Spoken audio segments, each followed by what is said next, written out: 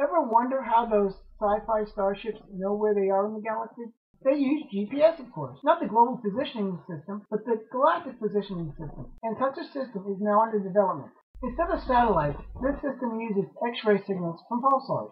Pulsars are dead stars whose rotation produces X-ray signals with a very exact rhythm.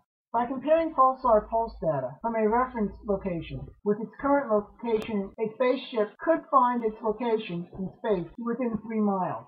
This is an animation that shows how the distance to each pulsar changes as a ship moves around the galaxy.